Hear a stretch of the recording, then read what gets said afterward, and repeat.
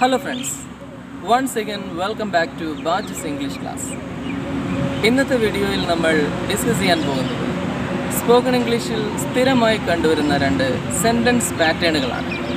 ഈ പാറ്റേണുകളുടെ പ്രത്യേകത എന്താണെന്ന് വെച്ച് കഴിഞ്ഞാൽ സ്വന്തമായി നമുക്ക് ഇംഗ്ലീഷ് ഡെവലപ്പ് ചെയ്യാൻ ഇതിലൂടെ സാധിക്കും.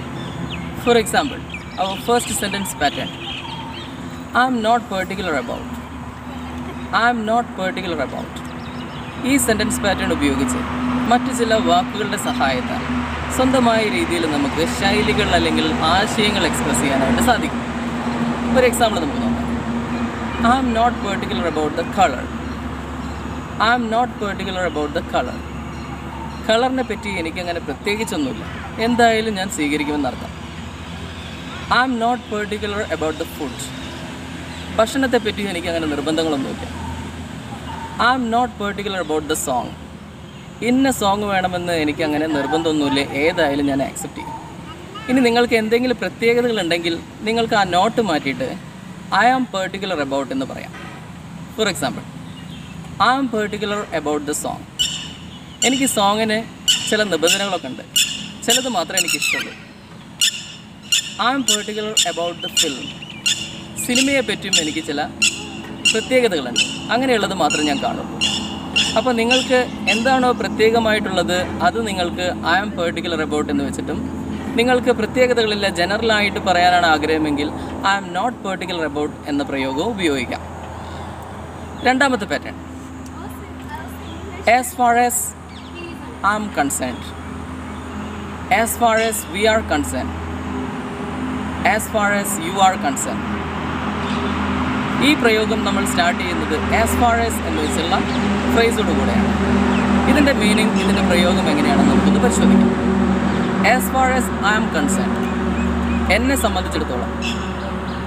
as far as you are concerned, നിങ്ങളെ സംബന്ധിച്ചിടത്തോളം. as far as he is concerned, അദ്ദേഹത്തെ സംബന്ധിച്ചിടത്തോളം. as far as my family is concerned, എൻ്റെ ഫാമിലിയെ സംബന്ധിച്ചിടത്തോളം. ഇനി നമുക്ക് സ്വന്തമായിട്ട് സെൻറ്റൻസിലേക്ക് ഇതെങ്ങനെ അപ്ലൈ ചെയ്യാമെന്ന് നോക്കാം. as far as I am concerned, this is a serious issue. എന്നെ സംബന്ധിച്ച് ഇതൊരു സീരിയസ് ഇഷ്യൂ ആണ്. as far as you are concerned, it is an important matter. നിങ്ങളെ സംബന്ധിച്ച് ഇതൊരു ഇമ്പോർട്ടൻ്റ് ആയിട്ടുള്ള മാറ്ററാണ്.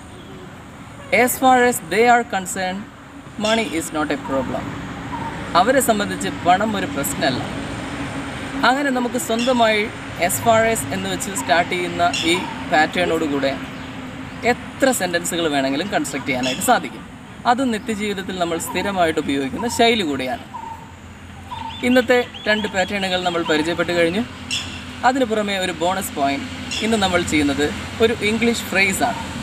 ഈ ഫ്രേസ് നിങ്ങൾക്ക് മിക്ക സന്ദർഭങ്ങളിലും ഫ്രീ ആയിട്ട് യൂസ് ചെയ്യാൻ പറ്റാവുന്ന ഒന്നാണ്.